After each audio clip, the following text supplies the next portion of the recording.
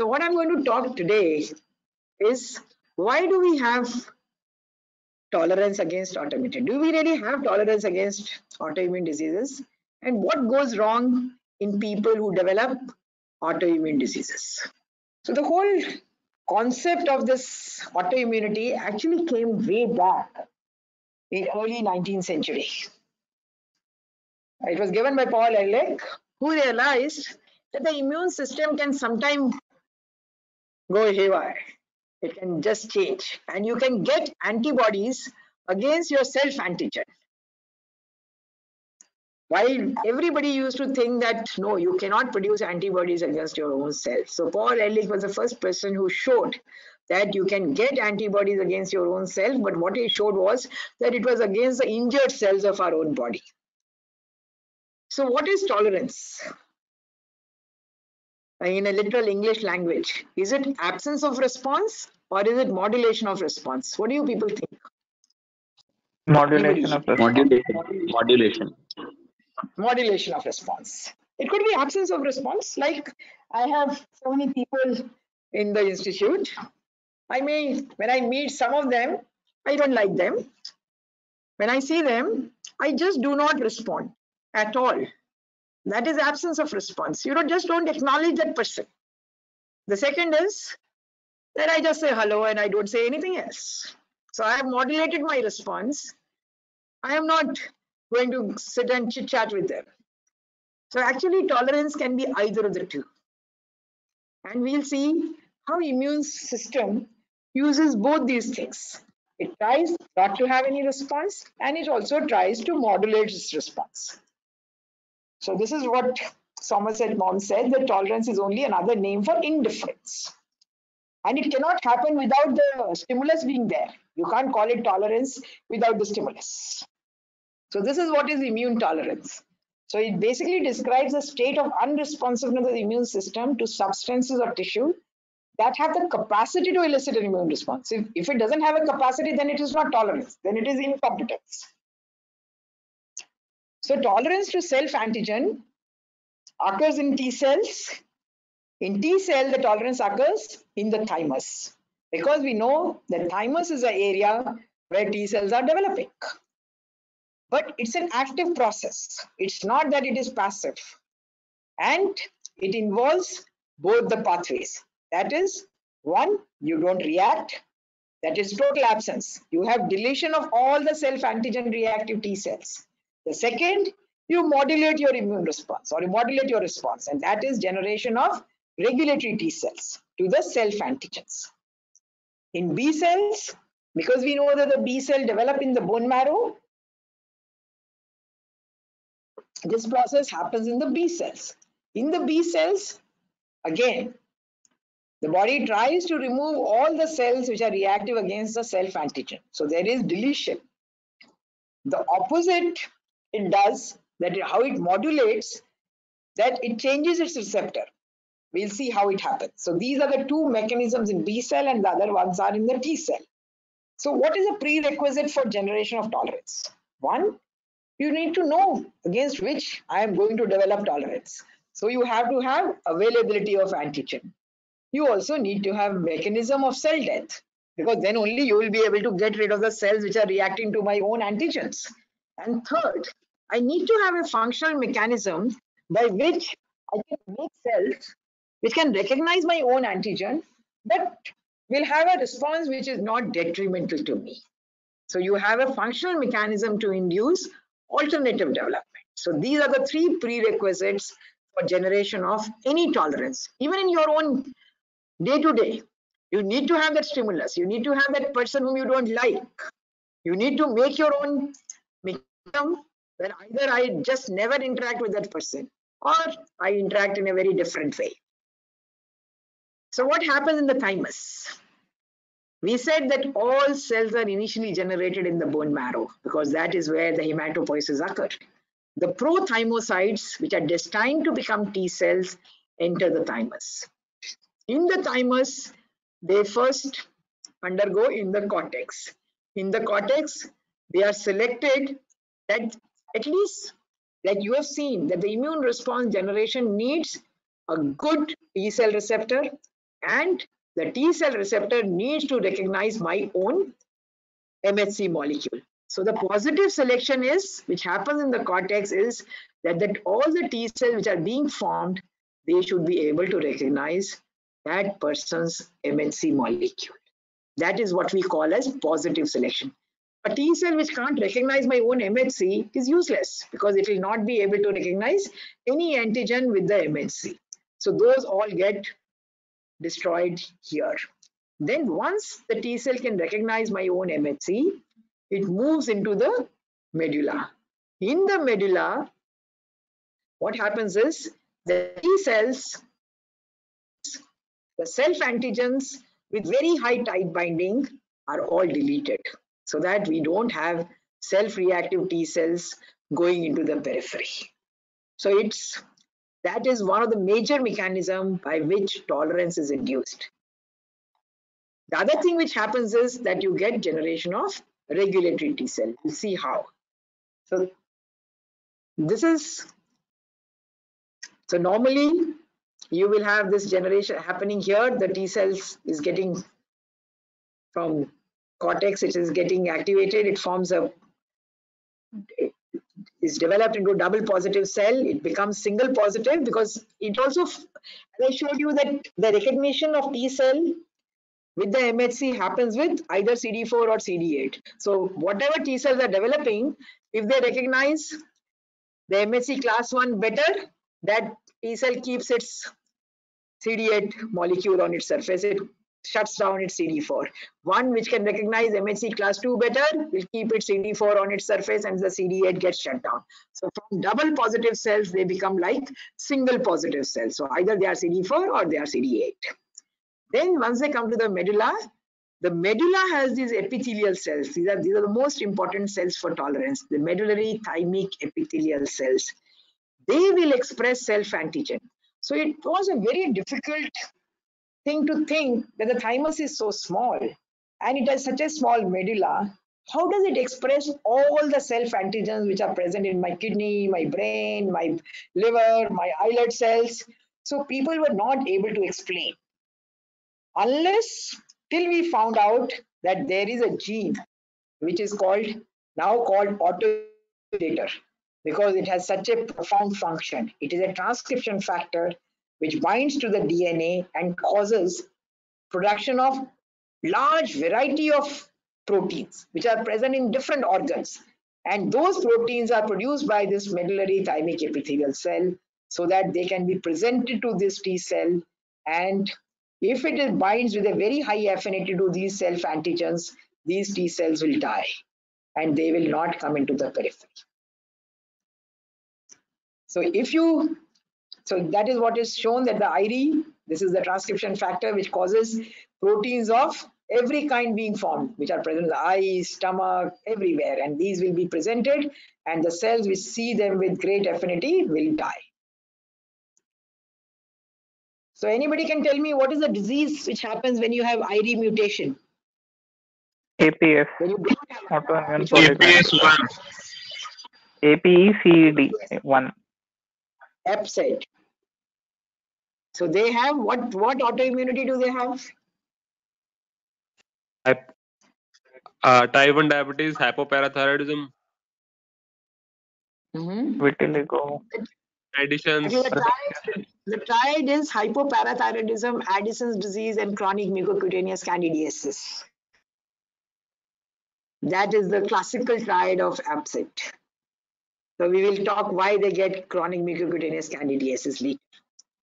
So this is the kind people have done in vitro experiments to show that the medullary thymic epithelial cell can express antigens from all these organs.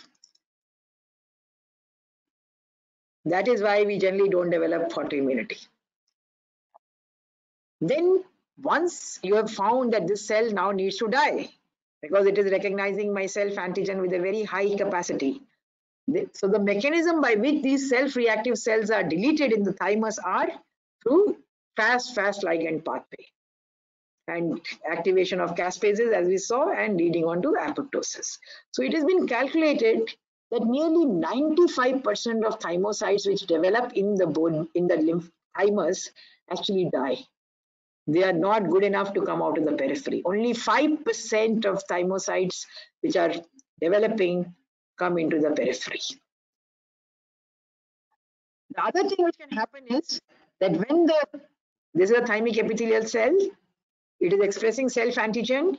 If it binds with intermediate affinity, then it gives a signal for this protein to be formed, the FOXP3 protein. And all of you know that T regulatory cell is recognized by production of FOXP3 protein. It is the most crucial protein for the T cell to have a regulated function. So you generate T regulatory cells to the self-antigen. So either the cell gets deleted or you get, so if you have a high strength of signal, then you get apoptosis. If you have a moderate strength of signal with the self-antigen, you get FOXP3 produced. So either it will die or it will convert into a self-antigen specific regulatory T cell. And these self-antigen specific regulatory T cells come into the periphery. And these are what we call as regulatory T cells. In the B cell, again, if it binds with very high affinity with the self-antigen, so in the bone marrow, it's a stromal cell which expresses self-antigen. And these developing B cell interact with the stromal cell, and if they find, then they die. Sometimes what happens is when they bind with the self-antigen, with a very low affinity, they can become functionally silenced, that they will not react at all, but they don't die. The other thing which happens is that this is the antibody on this B cell, which has got a square kind of a thing. This is now binding to self-antigen. So what the B cell does to save himself, it changes its immunoglobulin molecule and becomes a different immunoglobulin molecule. So the B cell has this capacity, while the T cell does not have capacity to change its T cell receptor. So this is only available with B cell, and that changes the molecule now that it does not react to the self-antigen. So in the B cell, we have either the cell will die or the immunoglobulin molecule will change and it will now be not reactive. So we can leave that, this more complex. So is the system of tolerance in central organs perfect? No, nothing is perfect in anywhere. So still some amount of autoreactive T cells and B cells come into the periphery. All of us have a small proportion of autoreactive T cell, and if we use very good methods, almost all of us will have some amount of antibodies will be there. Can you hear me? Yes, ma'am. Yes, ma'am. Okay, fine. I see. So what happens in the periphery? In the periphery, normally when you see a foreign antigen, we said the T cell will get activated. But when it binds to the self-antigen, it does not get activated because the self-antigen is being presented in context of non-inflammatory milieu. So the antigen presenting cell does not have co-stimulatory molecule. So the T cell which is generated is generally a T cell which is more of a regulatory T cell. So these are the things which happen. One, because of the blood-brain barrier, we don't have that. This autoreactive T cell can never see the site, like the brain, the testes, the eye. So like in eye, you get only autoimmune disease if you have injury, like sympathetic ophthalmitis. The inflammation happens in the other eye because you've already got the sensitized cells. Or in the Ma'am, I have a doubt here. Can I ask? Yes. Yes, ma'am. Yesterday, while discussing, we said that immunologically privileged sites like the eye and the brain are there so that the antigens don't reach it. So, is that the only reason, ma'am, or is it also because in case they reach and the inflammation, if it occurs there, can be very, very detrimental? So, to minimize that, is that also a reason, ma'am? Is Because possible, inflammation in but the eye and brain because cruise eye and space brain can are be very very. crucial organs. They are very crucial organs, but that way every organ is crucial. Okay, so that's not a very strong That's reason. not a very valid reason, but but the anatomical barrier is available in 3 organs: testes, eye, and brain.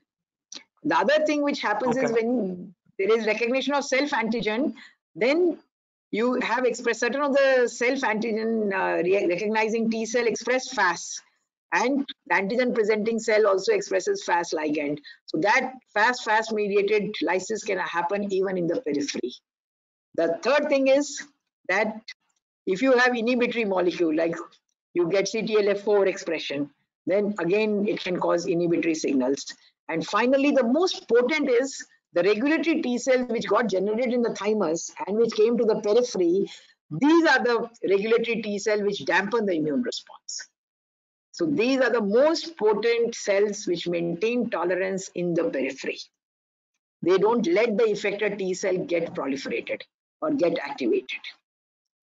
And these regulatory T cells cause dampening of immune response by multiple mechanisms, by producing inhibitory cytokines like IL-10, 35, or by acting on the antigen presenting cell and causing production of these inhibitory chemicals, IDO, which also has inhibitory effect on effector T cell, or they cause deprivation because the T regulatory cell has a very high affinity IL-2 receptor. So if there is a small amount of IL-2, the T regulatory cell will mop it up and the effector cell does not get the IL-2, and that will prevent proliferation of T effector cell.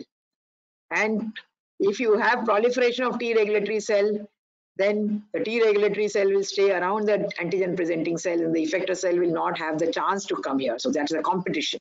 The T regulatory cells, which are CD8 T regulatory cell, can again produce granzyme and perforin and cause killing of the T effector cell. So the T regulatory cell is actually a master regulator of tolerance in the peripheral.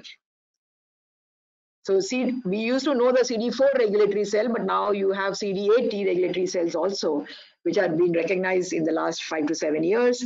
They are mostly induced in presence of TGF beta. They are not derived from the thymus, and they majorly kill the effector cell by cytolysis or by reducing the expression of co-stimulatory molecule, but they play a minor role.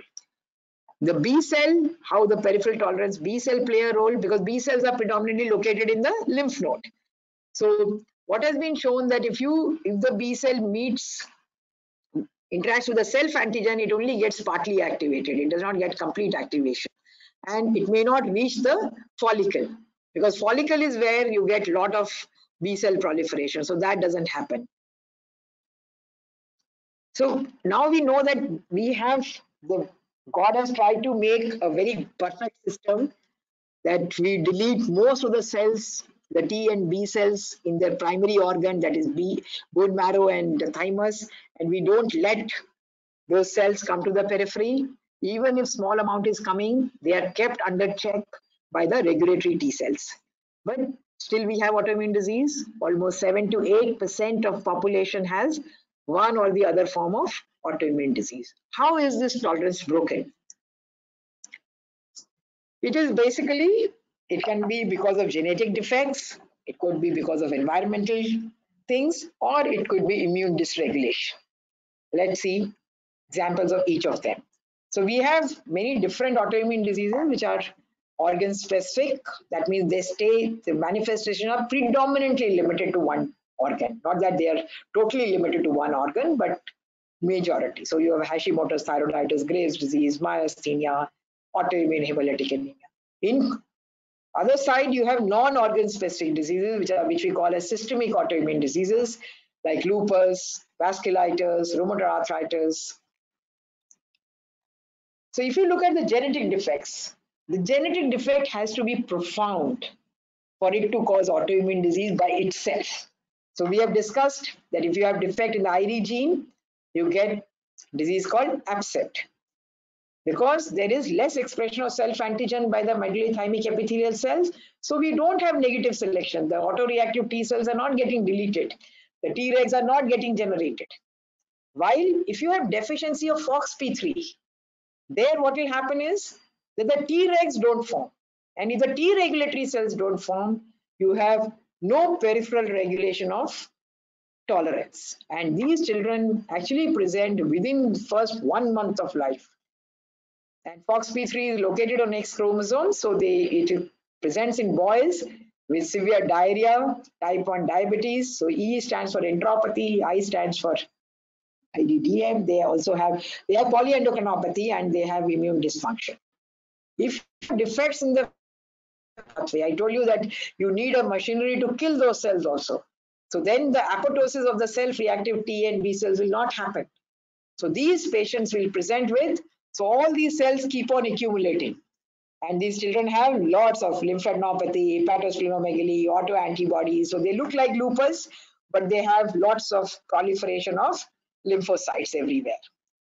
Sometimes you can have defects in DNA repair, which can give rise to Aicardi-Gouttière syndrome, which is also a form of autoimmune disease. So we have left this. This is what I said, that you have chronic candidiasis, hypoparathyroidism, and autoimmune Addison's disease as a complex, but any kind of autoimmunity can occur in these children. They can have ITP, they can have IDDM, they can have ulcerative colitis, juvenile arthritis, and this is what we call a lipex, but predominantly they have these three features: type 1 diabetes, diarrhea, eczema, and multiple autoantibodies. Most would die without transplant within the first 1 year.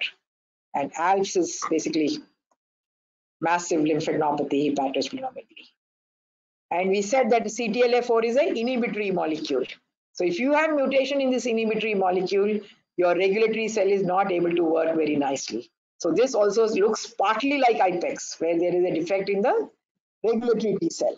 And these children also present with enteropathy, low immunoglobulin levels, infections, and autoimmunity. But these are very, very rare syndromes. While autoimmunity, as I said, autoimmune diseases are seen in about 6 to 8% of population. So in them, it's actually polygenic. It's not that there is only one gene which is causing autoimmunity. And the most important molecule or the gene which plays a role in autoimmunity is MHC. You saw that MHC at the heart of antigen presentation. So MHC molecules are very important, and we are all aware of autoimmune haplotype A1, BA, DR3. So those patients who have this haplotype, they have hyperresponsiveness to any antigen. And they also have high risk of having lupus, rheumatoid arthritis, type 1 diabetes, and others. But it's not only the HLA genes. There are many other genes which are involved with T cell activation, B cell activation, and many other immune pathways which have now been linked to multiple autoimmune diseases. But HLA still contributes the major genetic component to autoimmunity. And what you see in this cartoon is that the same gene is implicated in multiple autoimmune diseases. So it basically shows that the genetic background makes you more susceptible to autoimmunity. Depending on what kind of genetic background you have, you may be susceptible to 2 or 3 autoimmune diseases, or maybe multiple autoimmune diseases. And it is the environment which probably decides which one are you going to get, what phenotype are you going to get now. So I don't know if it is visible, it is just showing you the genes which have been implicated and where do they work. So HLA is mainly at antigen presentation. STAT4 is mainly at T cell activation.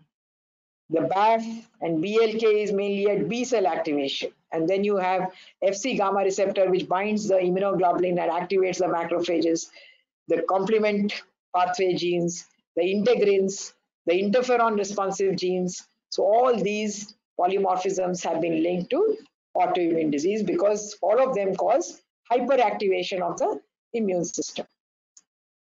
So what is the component? This is similar to the systems biology approach, ma'am.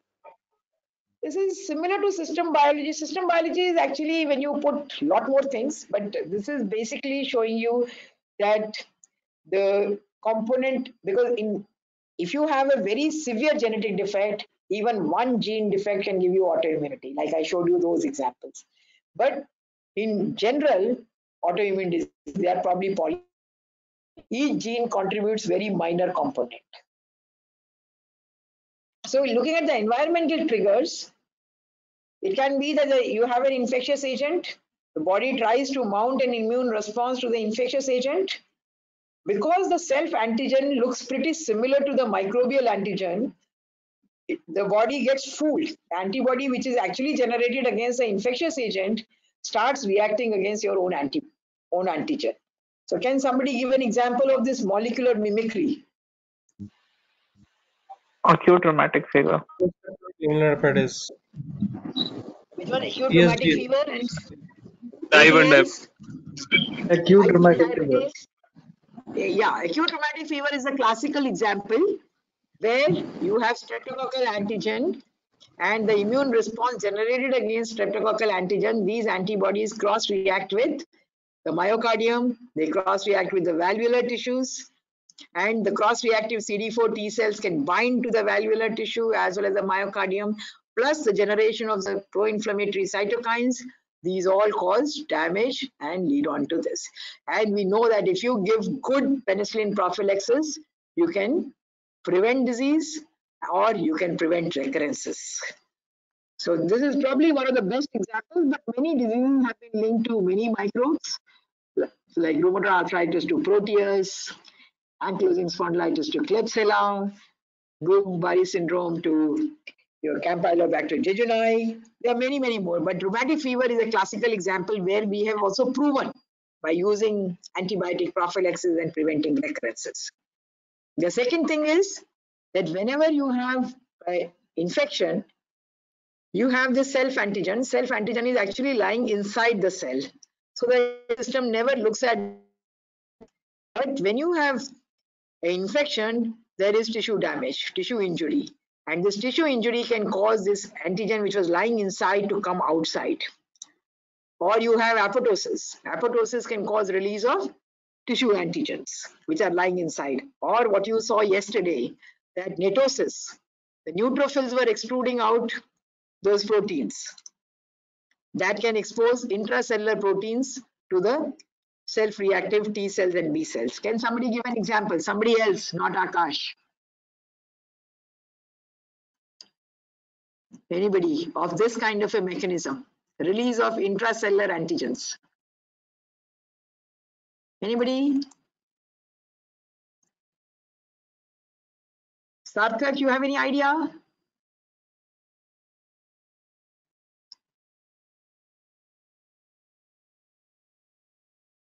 This MPO, intracellular. Yes, MPO is one of them. Very good. SLD. Lupus, yes, double-stranded DNA comes out in netosis. Mitochondrial DNA comes out in netosis. That people have shown. That can work.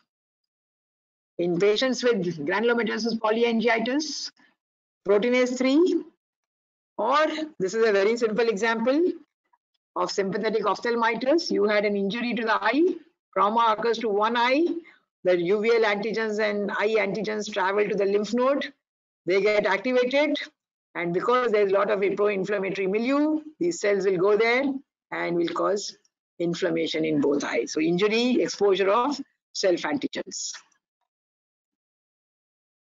Then this is bystander effect, that you have an infectious agent has come, it has caused activation of the immune response, and because the immune response has got activated, there is self-antigen inside the tissue damage has occurred. Now these released antigens are being taken up by antigen presenting cell because the antigen presenting cell has got activated and it presents this self antigens to the self-reactive T cell. The other way is that because of the pro-inflammatory cytokine release, the T cells are getting activated and the self-reactive T cell was standing on the side, that also got activated. That can also cause injury. So can you give example of this?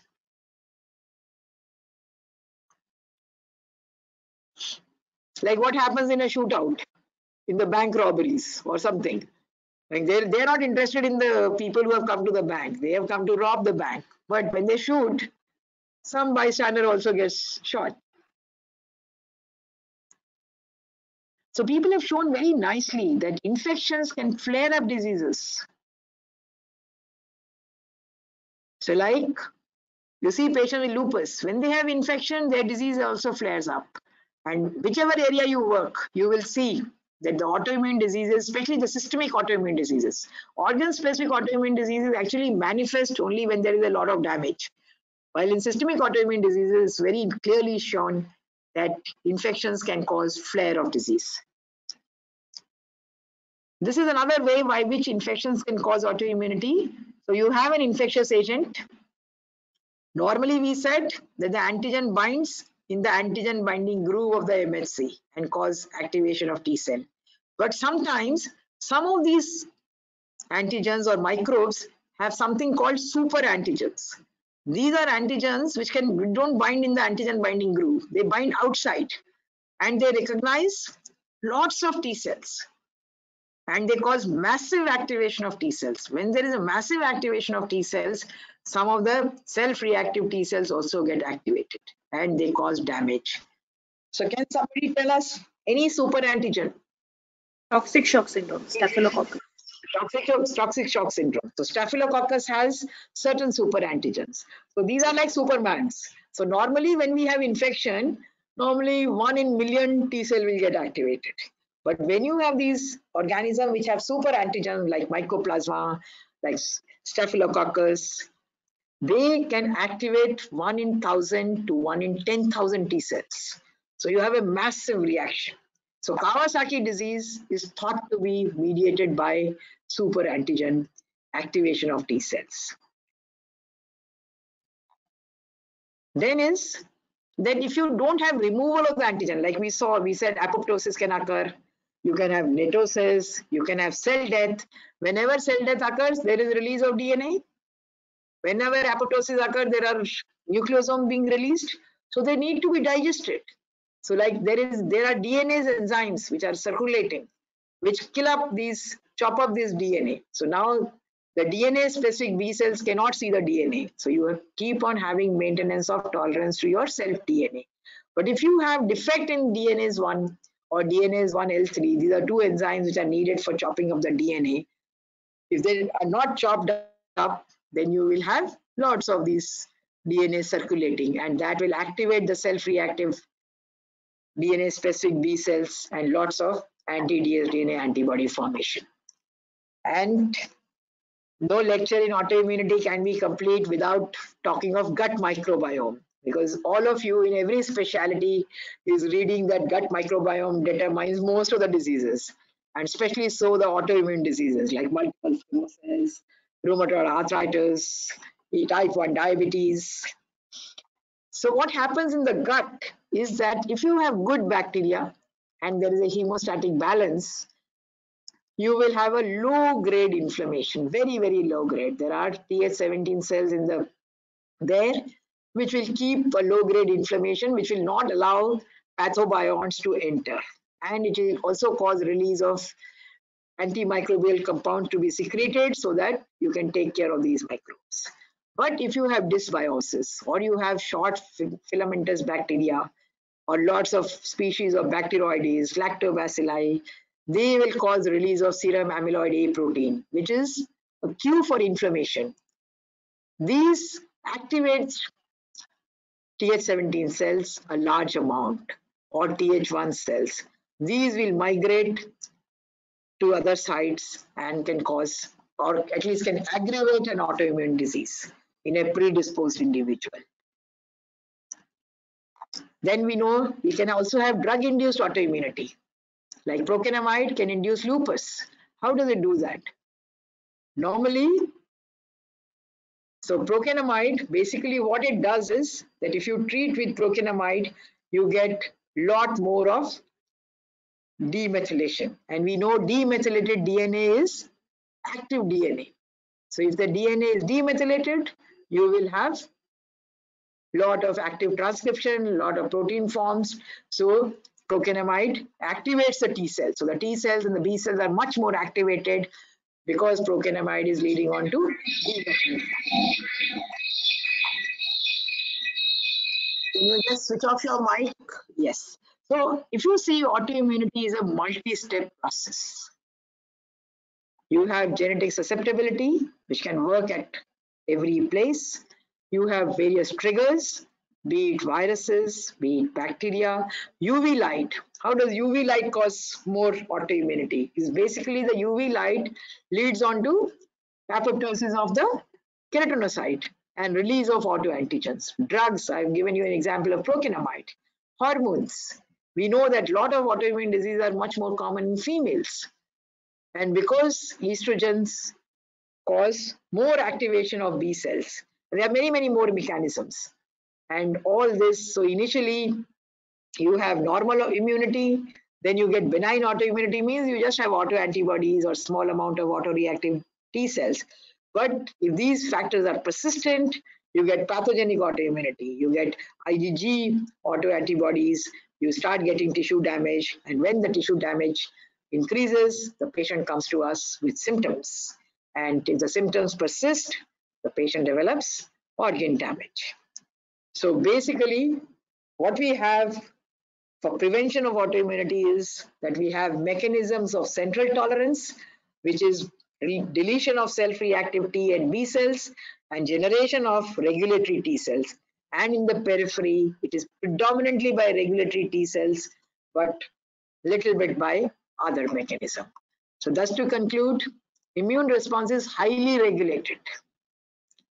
And it is interaction of genes related to immune pathways and environment which finally gives rise to autoimmunity. So if you have any questions, I will take it.